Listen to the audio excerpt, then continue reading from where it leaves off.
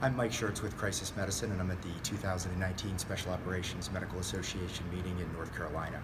A few days ago, one of my students contacted me and stated that this hemorrhage control kit was put together by the school district. It's a student very interested in this material and recognized, looking just in the sides of this, that there was a tourniquet that was pretty suspicious for possibly being a counterfeit. So let's go ahead and open this kit and see what's in it.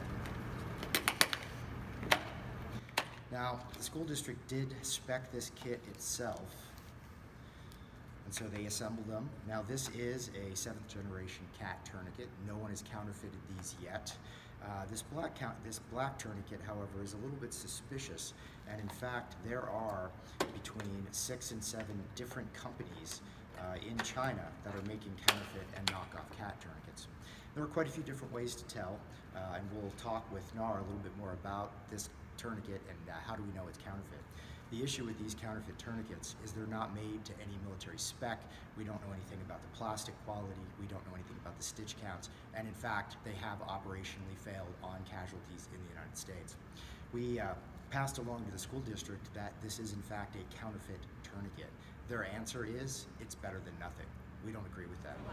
So we've got access to this kit, and I was going to show Timothy, who's a representative from North American Rescue, who markets that CAT tourniquet in North America, the one we're suspicious about. Timothy, what can you tell us about that as an indication to you that it's a fake? Okay, this is actually a knockoff of our Generation 6 tourniquet that hasn't been on the market for going on 4 years now.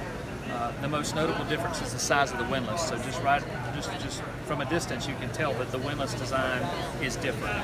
This is our old design.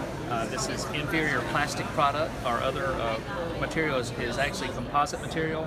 Obviously, the color and the time tape is different. We use a gray time tape now as well. I'll let you hold that for a second.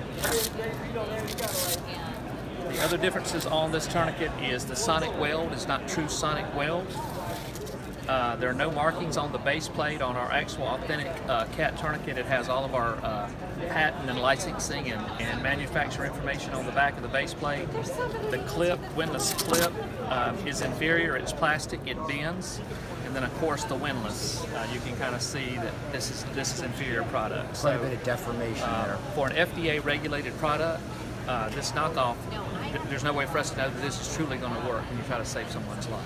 Correct. And I have heard from some of your colleagues that these are being imported into the United States, not as tourniquets, which require FDA clearance, but as toys, as a way to circumvent their registration process. Yes, especially in the paintball community. The paintball gear, they try to do authentic-looking knockoff equipment, and we see that a lot with paintball equipment. And the FDA several years ago said that if you came in contact with any of these in the U.S., their request is that they actually be destroyed rather than sent back to China for a fear that the Chinese factory would just resell them. Right. The FDA is that concerned they'll fail to request that they be destroyed. We've got a similar situation in the state of New Hampshire where a government agency purchased counterfeit tourniquets and put them on the rigs, and they actually had a tourniquet failure that did not turn out well for the patient. So there was a mandate from the state that they use authentic devices. So it's not anything new, it's just dangerous, and somebody's accepting a lot of liability by doing it. Absolutely. I really appreciate your time, so I think the key here is use a tourniquet, not a toy.